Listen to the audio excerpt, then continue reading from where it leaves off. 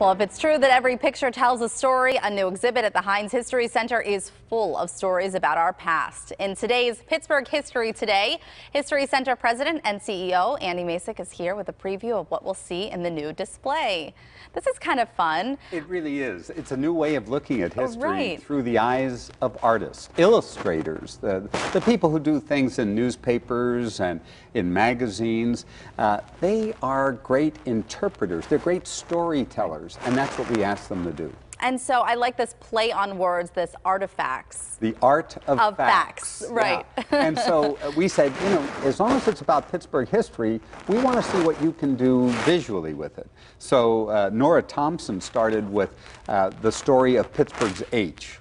Why does Pittsburgh have an H on it, after all? Yeah. And so she comes up with this, this idea of people stealing Pittsburgh's H, because in 1890, the Geographic Names Board and the Postal Service conspired to take Pittsburgh's H away and just make it a burg with a G, like all the other burgs in America. All right. But the people of Pittsburgh petitioned Congress to get their H back, and in 1911, Pittsburgh got its H back. And so here's the discovery, the big reveal of Pittsburgh's H coming back home. And there's more than 50 new works of art? 50 artists were selected, and the Pittsburgh Society of Illustrators has been around for about 20 years.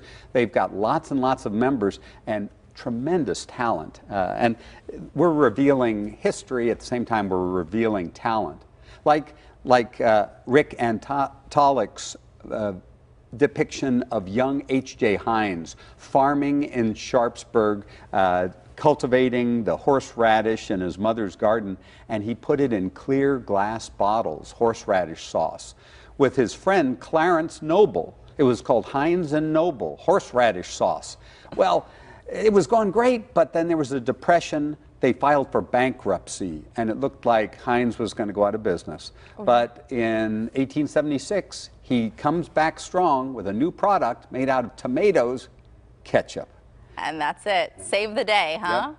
Yep. So are these pieces of art, these works of art, are they all new, or have they been around for a while? They were just created for this exhibit. Wow. They worked with our curators at the History Center, and the curator said, you know, you can tell stories that we know about, but maybe put a different spin on it, or tell us some stories we've never heard about.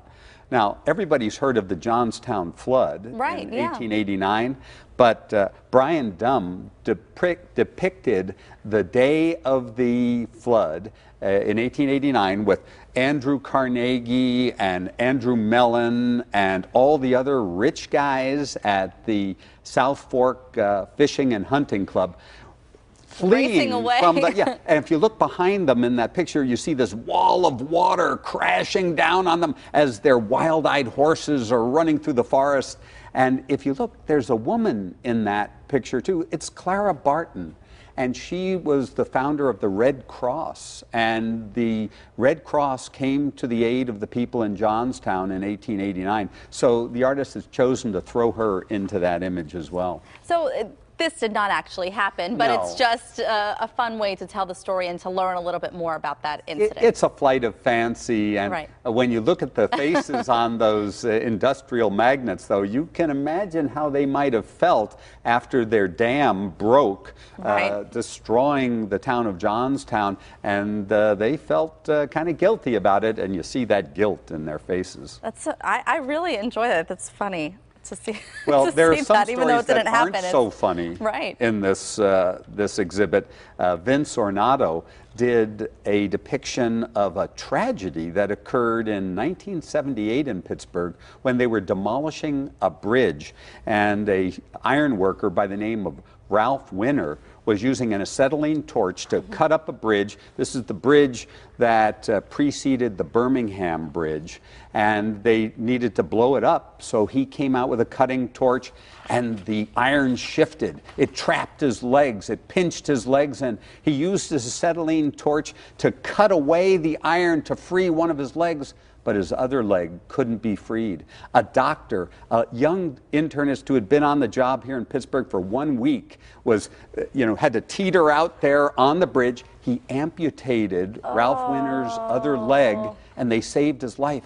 The amazing thing was, it was all on television. It was the first of these kind of reality daring rescues, and it unfolded before America on television. That's fascinating. And Ralph Winter survived. He lived to the age of 87. He died just last year. Unbelievable. But here it is, unbelievable story. In art. We had a picture up for a while there, and that was of Pittsburgh's food scene. Well, food scene, Mark Bender, terrific artist, shows that Pittsburgh really is a foodie city. Look at the forks across the rivers where our bridges are. There's Andy Warhol's tomato soup can floating down the river. There's the Good Ship lollipop. The fountain at the point is pumpkin pie with whipped cream on it. So there are all kinds of fanciful interpretations of Pittsburgh. And what is your favorite? Well, I like Nellie Bly, the story of Nellie Bly that was done by Kathy Rooney. Nellie Bly was the first investigative reporter. She was a woman. She traveled around the world in 72 days, beating Phineas Fogg's record.